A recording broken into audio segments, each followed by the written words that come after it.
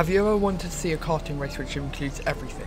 Crashes, overtakes, stupidly quick speeds, and much more? Well then this is the ultimate kart race. So with that, let's jump right in. But now I'm going to count down the top 10 moments from this awesome kart race. At number 10 we have whatever happened here with this crazy incident. I may have not been involved, but I need to know what happened, because I am just so confused how there are 5 cars all in the same corner. What? But that incident we just saw brings me on to the next point because of the train that this formed, because we can see how badly I do in this position, going from 4th to 7th in a couple seconds. Here's how. So go for the switchback on the car to head, however that fails and then another kart goes past me, and then I get pushed to the left, which means another 2 karts get past me as well, dropping me 3 positions in the space of 1 straight. At number 8 we have my beautiful Vattels resulting from the karts ahead, because they slow us down, which means this guy here can overtake me, but then the next lap this happens. On this lap he got squeezed instead of me, which means I got the overtake on him, the other way around.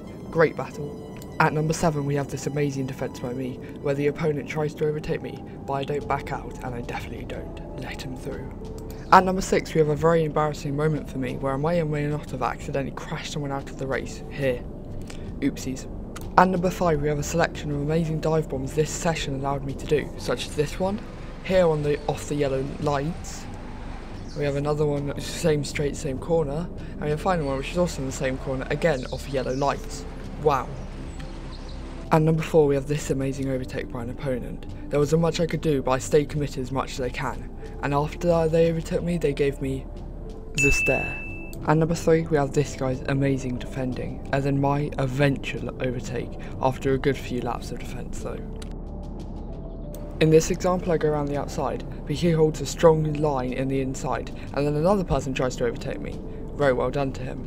Here I get a better exit, and then I come back, go in the inside, and I finally get the move done. That took a good 5 minutes. Unlike number 1's crash, number 2 is a big near miss. I go for the switchback but the gap closes and I nearly put my opponent into the wall.